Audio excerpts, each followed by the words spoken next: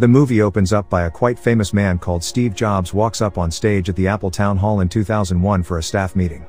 He tells them that Johnny, himself and a small team has developed a secret device that will revolutionize the entire music industry. Steve explains it's a tool for the heart with which you can have 1,000 songs in your pocket, and as he picks it up and shows them the iPod, people make a standing ovation. To the iPod.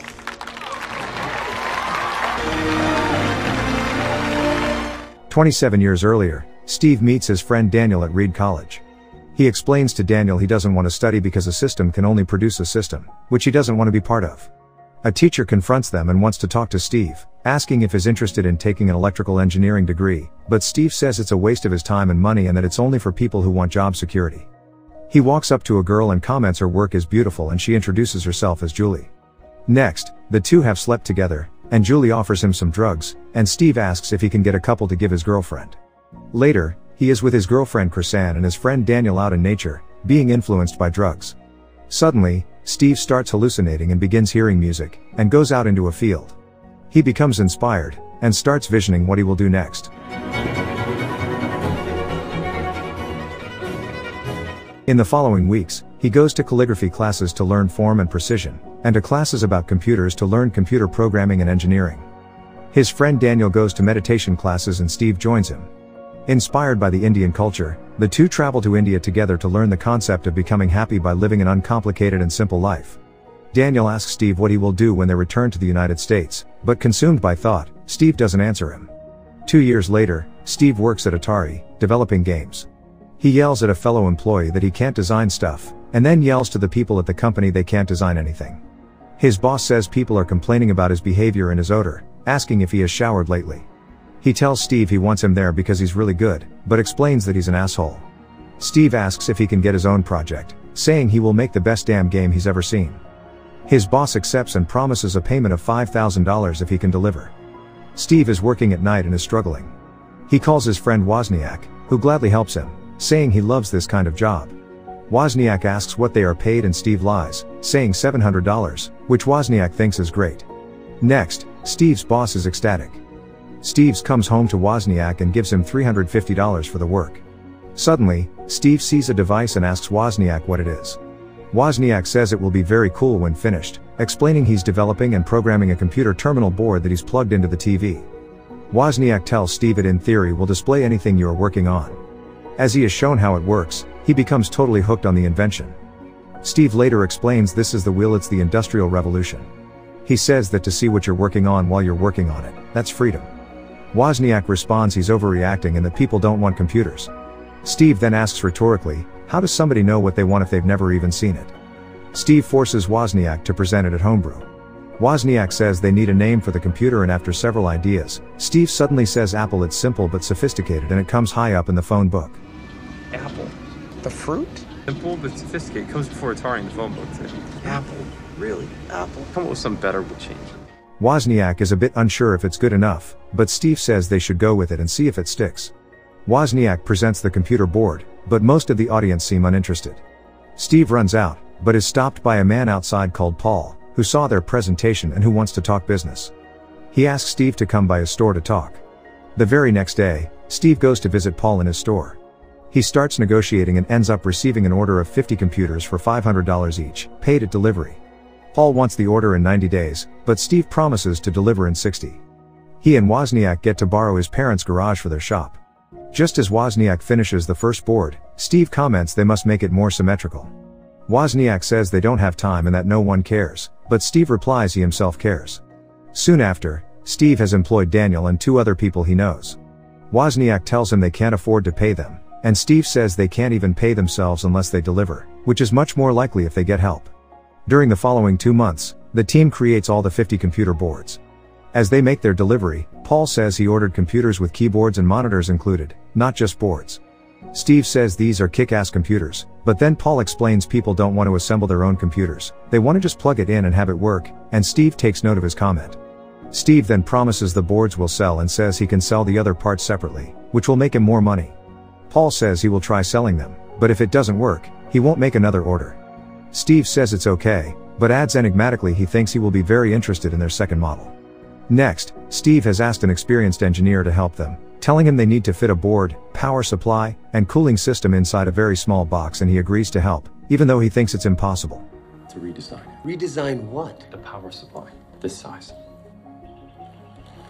My rate is $200 a day. Are we clear? We're clear. Steve begins making calls, trying to sell their ideas and products to companies, but no one seems to be interested.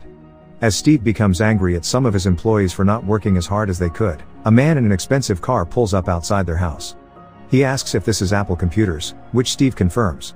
The man introduces himself as Mike and then says a friend from Atari asked him to stop by and visit to see what they are doing. They begin talking, and Mike says he's been looking for something to sink his teeth into, and is willing to invest, thinking they are onto something big. He says he will begin investing $90,000, and Steve's friends are blown away, but Steve says it's not enough, saying he wants Mike to also kick in a $250,000 credit line with 10% interest that will be paid back in full at net revenue positive. Mike slowly says okay, and agrees to his terms, shaking their hands. Next, his girlfriend Chrisanne tells Steve she is pregnant, and Steve reacts, saying she can't put this on him right now.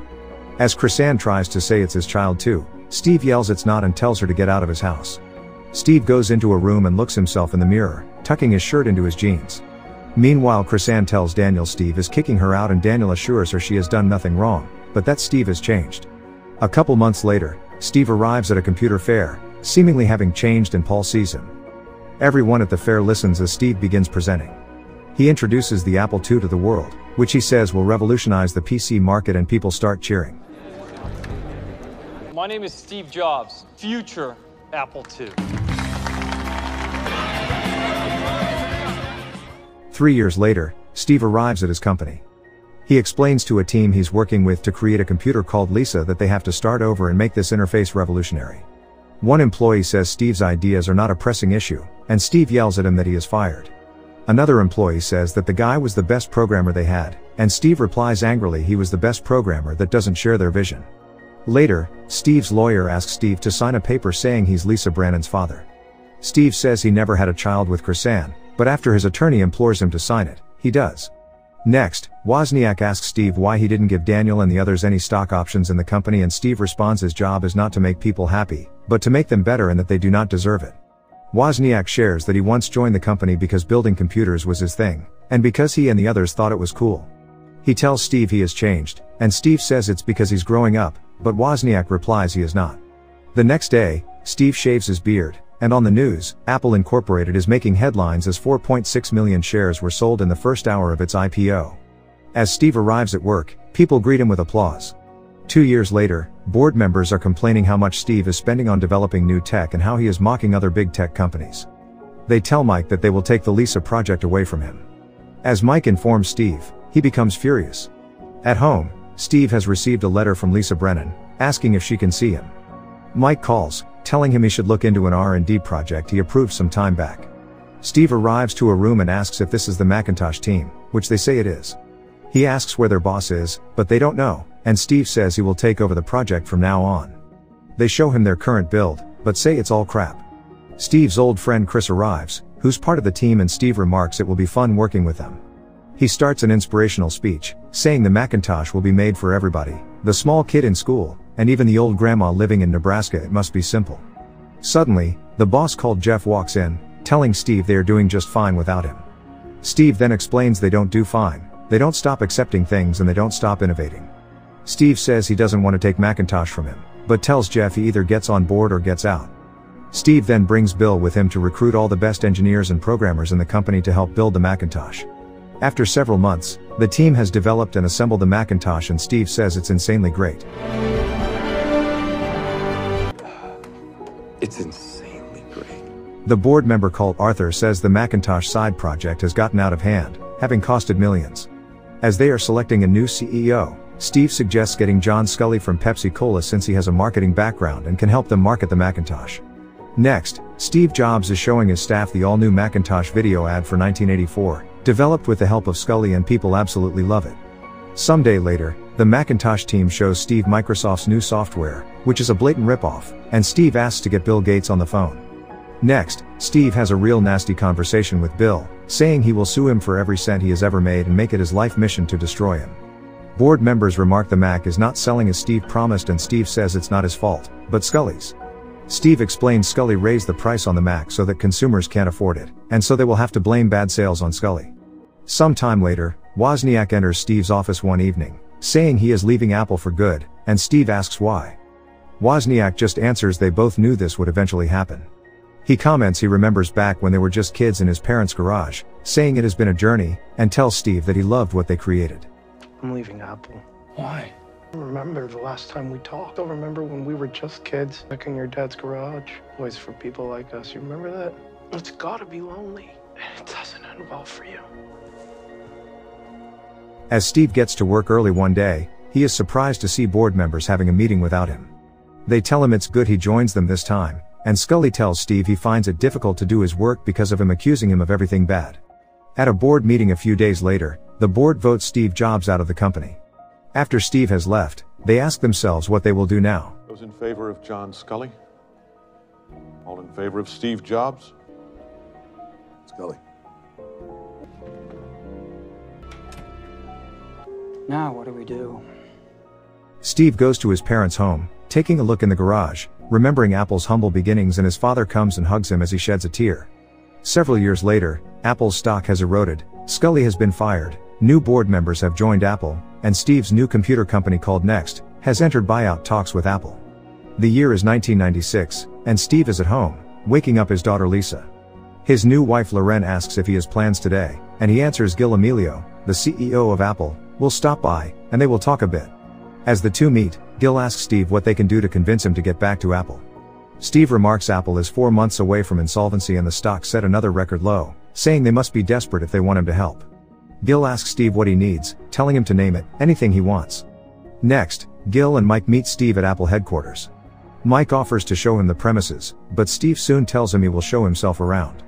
Steve walks through the place and people look at him. He asks some guys and gals designing products why they are still working at Apple, and a guy named Jonathan explains there are those who still believe in what he and Apple stood for: quality, ideals and heart, hoping the company will embrace those ideas once more. Outside later, Steve is listening to music, commenting the music player is junk. He meets the chairman Ed Woolard, who tells Steve he is his friend and that they want him there.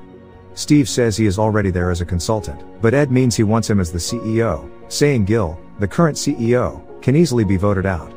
Mike tells him that, if he wants back what he lost, this is his chance, and Steve replies he never lost Apple, it was stolen from him, and leaves them, throwing away the music player. Steve meets Jonathan again, who shows him some design ideas. As Steve tells Jonathan a crazy idea he has, Jonathan replies Gil and the board will never allow them to do that. Steve then responds they are not going to ask for permission.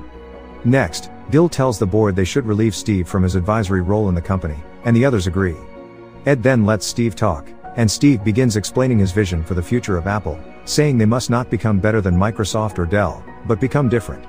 Also, they will build the next generation of Macintosh, and kill every other project, everything, saying Apple won't make crap anymore.